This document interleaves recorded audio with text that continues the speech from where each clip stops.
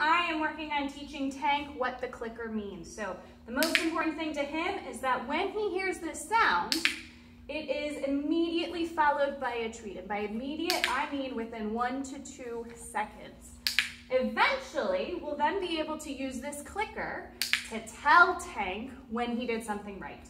So the second he does a good behavior, think sit, think recall, eventually leave it, I will click when he does that and follow it with a treat.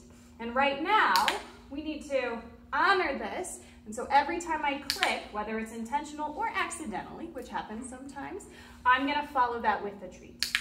So right now, I don't care what Tank is doing.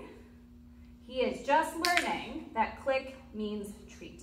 And what's really important is that we maintain the order. So it's easy, it's tempting to click as you're giving the treat or even click after you give the treat, but by then it's lost all its association. So the click has to happen first, followed by the treat, so that we are in a good position to start really communicating exactly when he does the right behavior.